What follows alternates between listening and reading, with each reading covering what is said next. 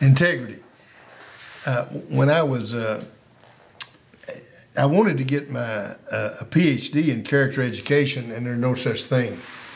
And I found that out. But I did more research on character education, I think, than probably anything that I did, and I wish I could have gotten it in character education.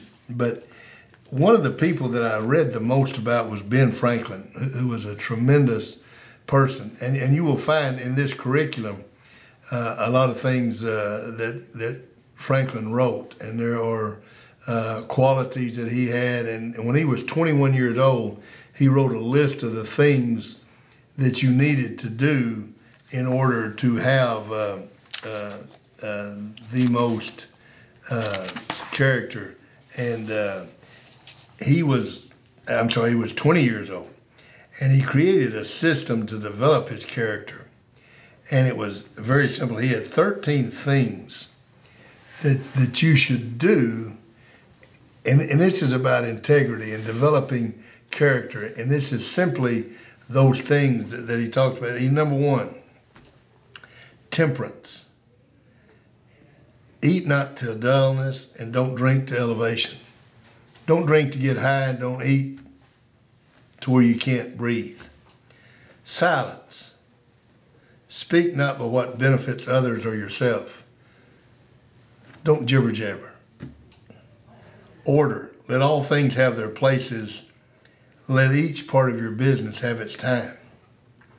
4, resolution. Resolve to perform what you ought to. Perform what you resolve to do.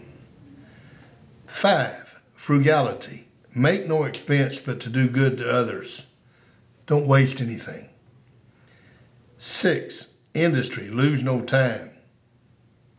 Be always employed in something useful. Cut off unnecessary action. 7, sincerity.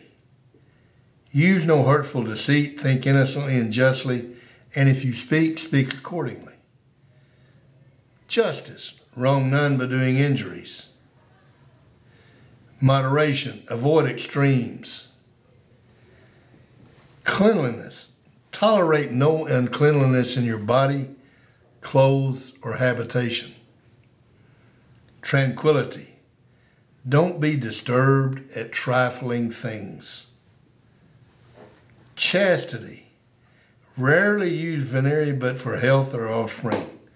Never to dullness, weakness, or the injury of your own or another's peace or reputation.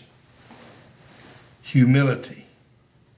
Imitate Jesus and Socrates. Now those are 13 things when he was 20 years old that Ben Franklin set as his integrity. And that was the foundation that he built his life upon. He's obviously one of those 300 greatest leaders.